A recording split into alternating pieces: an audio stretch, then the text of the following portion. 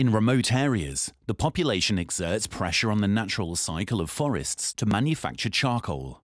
This limits the ability of forests to regenerate. The disappearing forest areas cause a decrease in water retention and accelerate deforestation. By valorizing the natural seeds, we create a link between the economic interest of the local population and that of the forest. Comptoir des Huiles adopts a virtuous harvesting method that meets the needs of the population. The trees are no longer cut. Thus, we fight against deforestation, against global warming, and preserve biodiversity. Harvesting is only done within the limits of what nature can offer. Your cosmetic consumption becomes an eco-citizen act to protect nature.